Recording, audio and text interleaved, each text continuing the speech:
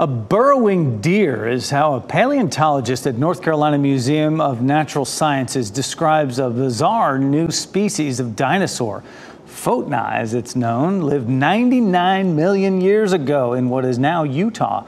Scientists believe the 7-foot-long dinosaur lived in burrows along riverbanks in an ancient delta. With Photna, because we know it burrowed and because its relatives have burrows that we can see, there's a lot of areas to investigate how this animal operated and what role it played in its environment. Video game software.